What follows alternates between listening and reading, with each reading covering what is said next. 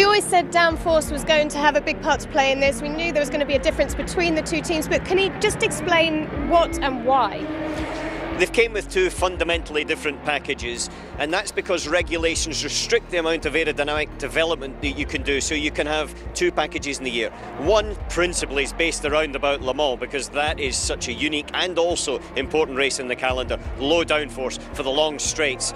But then you also have a high downforce package for circuits like here or Shanghai or Bahrain, and in that there are some fundamental differences. Obviously the overall level.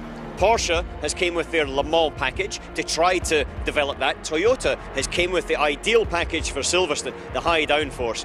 But when I look at the actual Porsche package, it still is higher than you would run at Le Mans. If you look at the flicks on the edges of the front light area, then they're running that. Those will disappear at Le Mans. If you look at the rear section, underneath the rear wing, what we call the deck gurney, they've got one of the biggest deck gurneys I've seen in such a long time to try to give balance and also to give grip.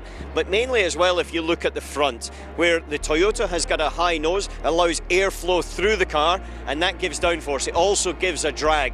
The Porsche, it's actually got that quite closed off, and that's for the efficiency of the long straights at Le Mans. Both packages have got their benefits, and both of them can be slightly adapted as we go through the course of the race season itself. But right here, right now, definitely on the corners, you've got to go with the Toyota one, but in the straights, you go with the Porsche one.